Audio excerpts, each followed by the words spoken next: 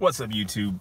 So I have intentionally not made a video for the last few days, and I'm gonna tell you why. This video is called, what is it called? John Yang Takes a Bullet for Andrew. It's a good title, right? I think it's a pretty fire title.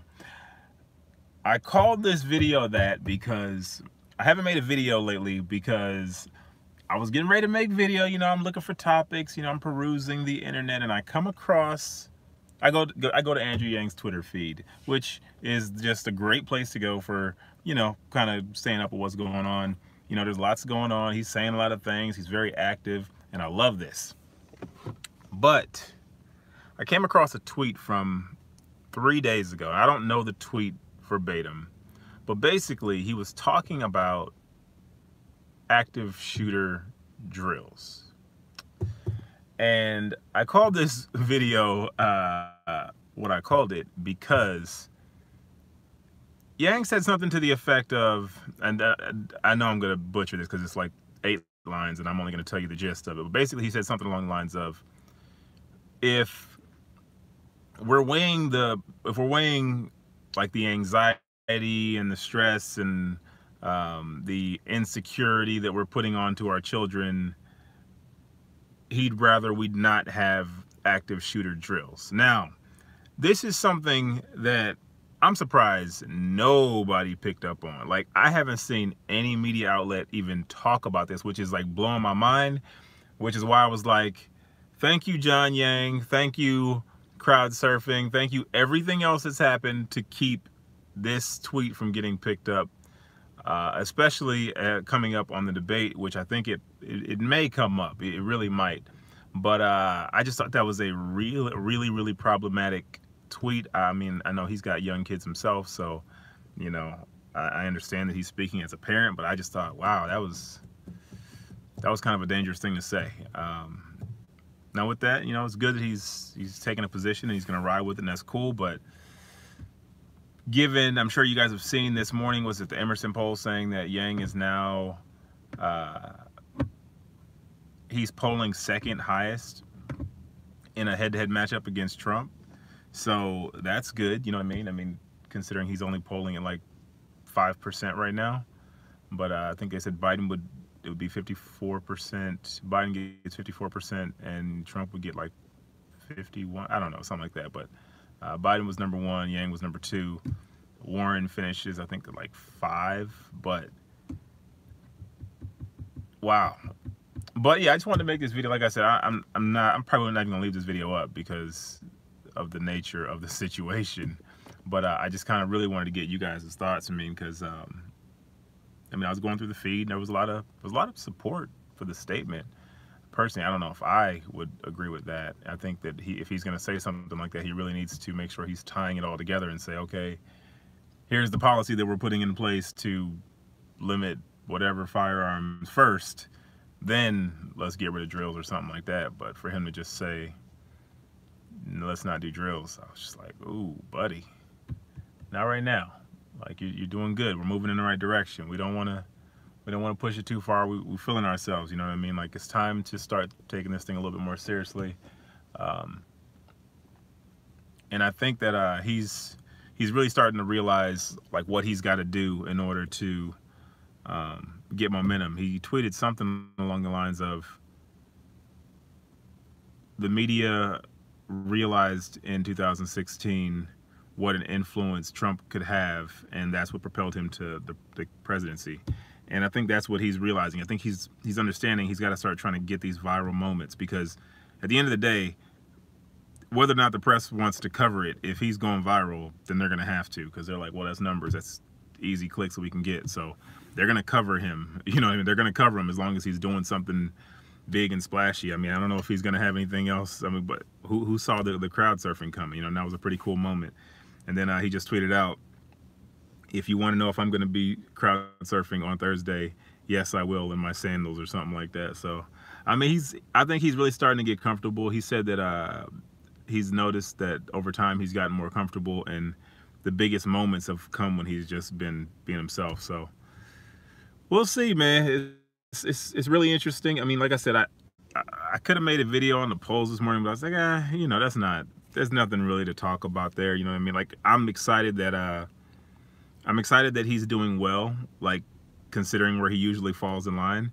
I was surprised that Warren fell so low. But I also kind of I started digging into the data from, what was it, the exit poll. I started looking into the exit poll data, because here's what threw me off, right? Since I got y'all here. So here's the deal. I'm looking at, okay, wait, why is Warren at 5? That just really seemed weird. Like, why is every Democrat going to beat Trump except for Warren? So I was like, you know what? Let me see something. So I hopped onto the exit poll from 16, and it turns out it was like 54% of people who voted for Trump. Maybe it was just men. Don't quote me on this number. You can look it up. But it was something like, it was some large percentage of people were voting against Clinton. Like, that's what they were voting for. It was like the question was, there was one that says, I feel confident about who I'm voting for, and the other one was like, I strongly dislike their opponent, and like that was an overall, it was like 54% or something. It was a majority. So just stuff like that. I was like, okay. So are these people in New Hampshire, are they just voting against? They just voting against establishment? Do they actually like this person? I don't know, but it's looking good. You know, it's surprising. There's a lot of good data out there, but you know, it's time to start taking this thing seriously. Hopefully we can get to a position now where we can start having these real conversations. And I'm noticing he's been talking more, and I'm starting to see some cracks. Like, I mean, now they're asking him some questions that he's just not really prepared for. Before it was, let's laugh off the UBI thing, and he would, you know, kind of hit him with some data, and they didn't see it coming. So now it's going to be interesting. I know that people were kind of questioning his position on, he's talking about Israel. People didn't like that answer. He's had a couple of answers lately that people were just like, So he's just got to really think about where he's trying to get people from. Like, you got to get people from everywhere. It can't just be, and there's a lot of people who are just like, no, the UBI is stupid to me. I'm not interested. So you're going to have the other answers. You got to have the geopolitical stuff. You got to have the climate change for those people. You got to have the businesses. Like, you got to cover everybody. You got to cover, and you also got to tie everything together. Like he really should talk about the fact that Amazon wants $15 an hour. He should bring that up. Like, he should be like, yeah, Amazon would love $15 an hour, because then they can hurry up with automation. Like, throw those out there, tie everything together so people can see, you know, where what you're saying is going. Because some people get it, some people see it every day, and other people don't. So it takes you putting those little points out, those little breadcrumbs, lining them up and saying, okay, you get it now? And they'll kind of see. So things are looking up, man. Debates tomorrow. But yeah, that's it, man. Like I said, I really wanted to just get you guys' opinion on those tweets about the shooting drill, because I mean, I haven't seen not one newspaper article or online article, no tweet, no nothing. Nobody has talked about this at all, and I'm just like, you know what? If y'all aren't talking about it, I'm not either. That's fine. So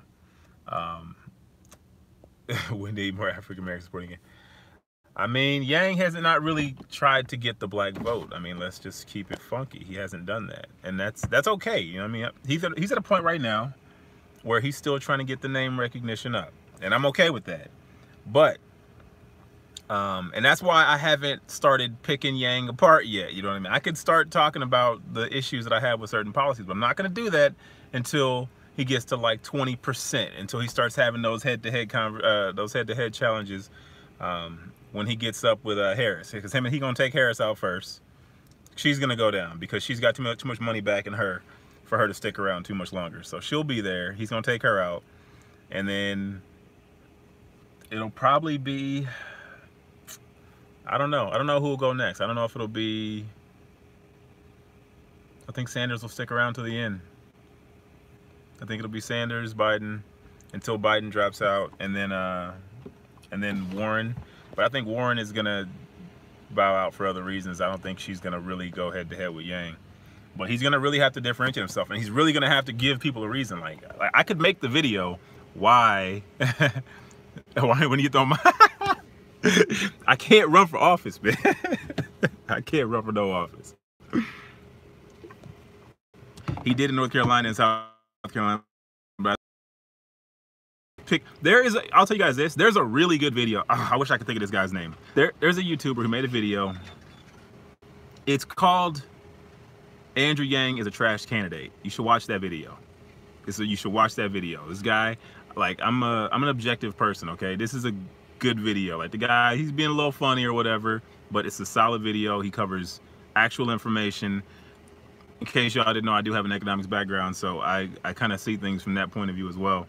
But it's a solid video. You should definitely check it out, because those are going to be the types of questions that when it gets down to it, where you're going to have to be like, okay, does this really, really make sense? Does everything really, really make sense? Because he's going to have to answer those questions.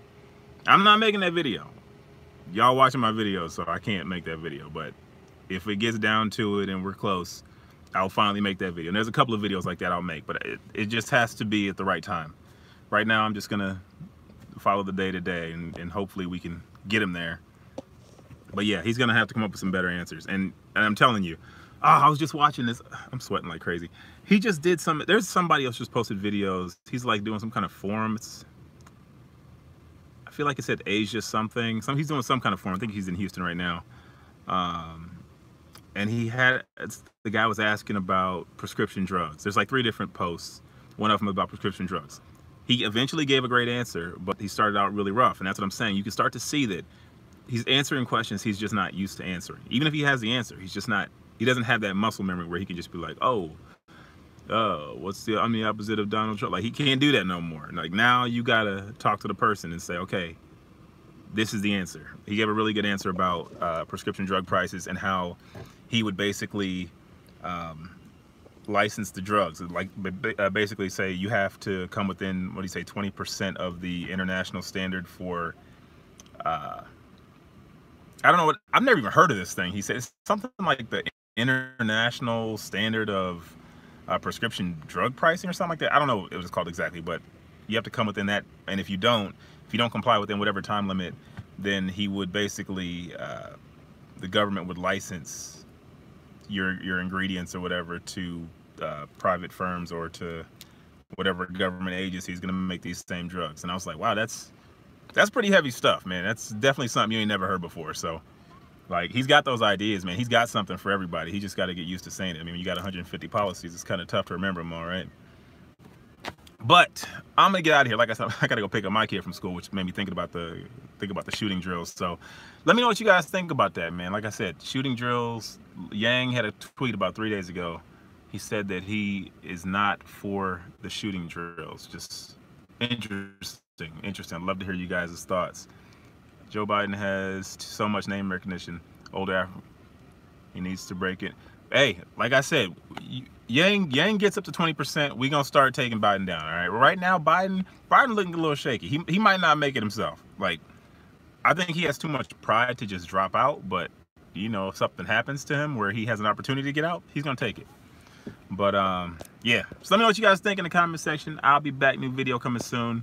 Just looking for something to talk about. I don't want to just make a video just to make one, man. You know what I mean? That's whack.